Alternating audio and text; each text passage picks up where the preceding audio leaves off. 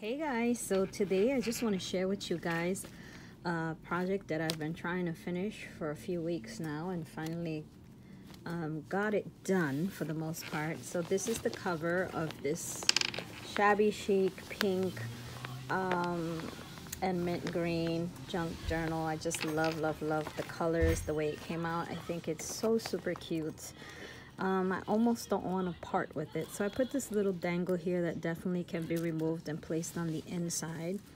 On the outside, on the elastic, I just put some beads and some tulle and a cute little ribbon. It's the color, and you can see how chunky this chunky junk journal is, and I love the crinkling sound. I just love it. It is an envelope cover, and it does have this organza pink ribbon as its closure, and this is very chunky, and I honestly think I'm gonna remove a couple of pages. I think it would be a lot easier if it had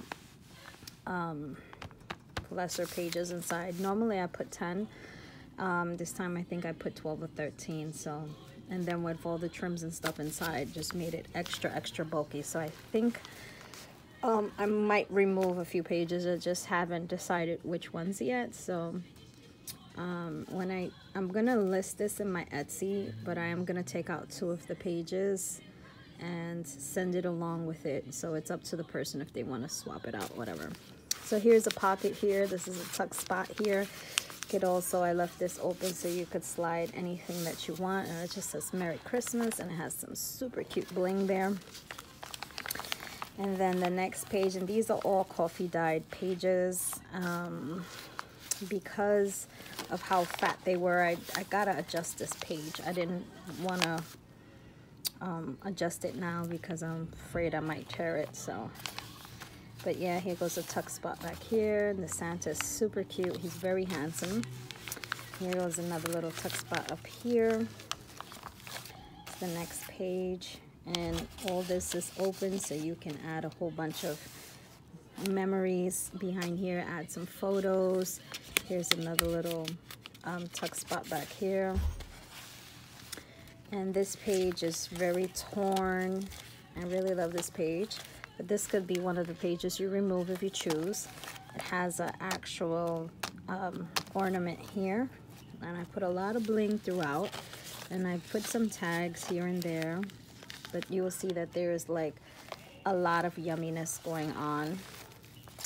Here goes the next page, and it has a cute little tag. You can also tuck behind this image here.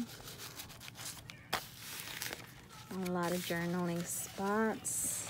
And this flips this way, so you can definitely journal. And these pages are all torn on the edges as well to give it that really junk journal-y kind of feel. I just love the Santa. I think he's cute, him and the other Santa. Here goes a cute little tag back here. Lots of space to journal. And then another space, and here goes a tag in here. This is a large pocket, and there's another little tag behind up there. Hopefully I'm in view. I can't tell if I got the whole thing in view.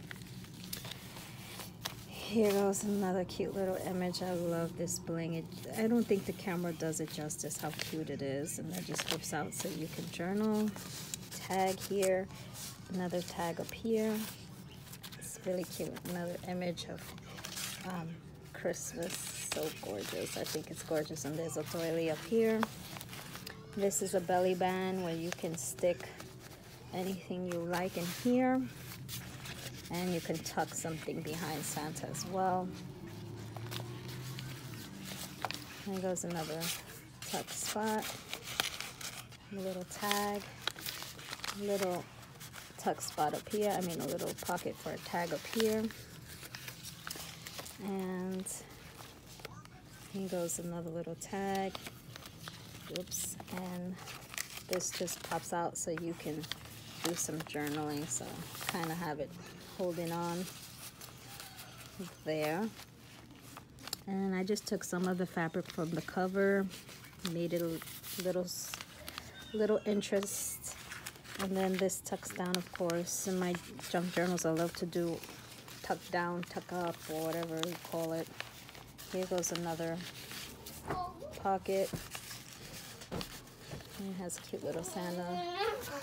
Cute little, there goes a doily. I think this is one of my favorite pages, and it has this cute little, sweet little tag here of this organza pocket, which I really love how it came out. I think you could tuck something there. It's the next page, and it has this tag, fits back here, and there is a pocket here in the front, and also you have a tuck spot on top as well as in the bottom. You can add anything that you choose there. Then there's another tuck spot here, and here goes a tag. And this just flips out so you can journal and spot there. And then this is another spot, and I love this cute little bangle candy cane here. And this, you could tuck something underneath this if you wanted to. And here goes another little tuck spot. Next page. And there is a tuck spot here. You can add a tag behind this. Lots of trims. And then this flips out so you can journal. And it kind of tucks behind there. Here goes the next page to that. So it's just jam-packed with so much stuff. Like, it's so full that it has to have some pages, at least in my mind anyway, removed. So here goes the tuck spot on top, as well as in the bottom. You can tuck something there. Here goes another tuck spot where Santa came out, but that's where either you can glue him down and leave him in there, but I left him loose just in case. And here goes another tuck spot up here. And also you can tuck some pictures or some memorabilia or some Christmas tags in there. And then this flips down so you can definitely journal there. And then this is a pocket tuck spot you can put up there.